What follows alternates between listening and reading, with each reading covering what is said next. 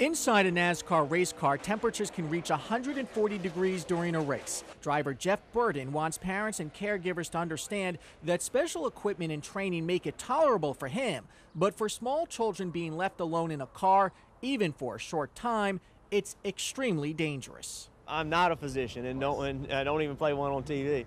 But from what I've seen with heat exhaustion and dehydration, it is easier for children to get dehydrated and heat exhaust than it is for an adult. Jeff's right. A child's core body temperature increases 3 to 5 times faster than an adult. And unfortunately, in the last 9 years, at least 320 small children have died due to heat stroke after being trapped in or intentionally left in automobiles.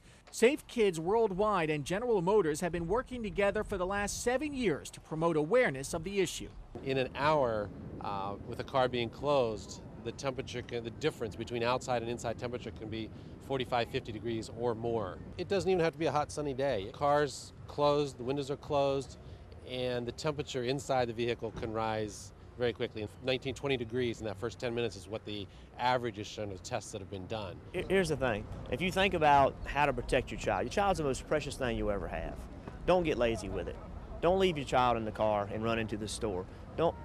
Just don't do it. It's not worth the minute that it saves. You expose your child to heat, to dehydration needlessly. There's nothing that you don't have enough time to do to take your child out of the car and take he or she in the store or wherever you're going with you. It only takes another minute to do that. Take the time to do it and do it right. And 40% of child hypothermia cases are due to adults forgetting the child is in the car. Safe Kids suggests when you buckle your child into his safety seat, you leave your briefcase or handbag next to him so you won't get out without him. I'm Andrew Schmartz.